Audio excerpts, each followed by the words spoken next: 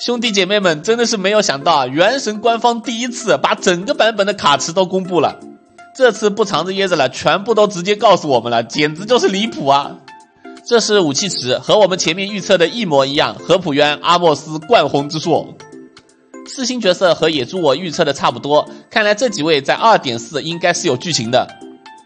这里向新入坑的朋友解释一下双卡池的机制，你在这2个卡池抽的次数是共享的。比如说你在深褐卡池抽了几十发，然后去萧卡池把萧抽出来了，那么深褐卡池抽的几十发会和萧卡池一起重置。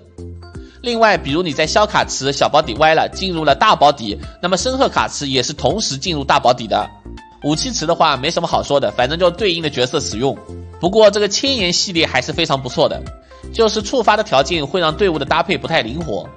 这是全新的5星长柄武器西斋，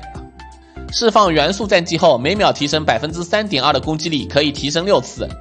关键是在后台攻击力提升效果翻倍，感觉上就是拿出来输出一下然后再放回去。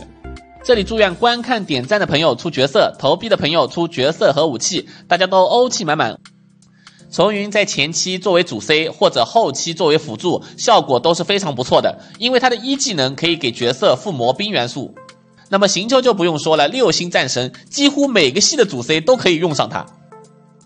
凝光大人的话，新人没有主 C 可以练一下，但是前提最好是有2命。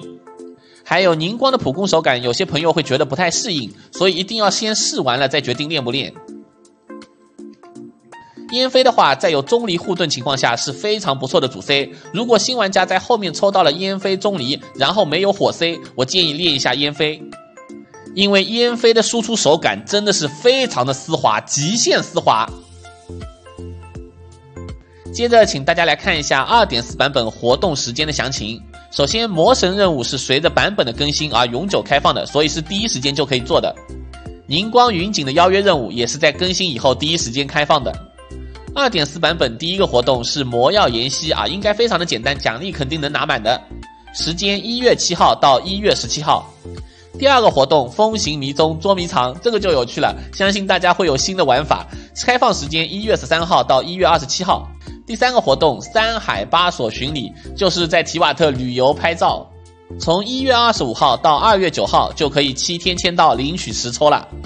同样1月25号会开启非彩捐流年活动，就是海灯节，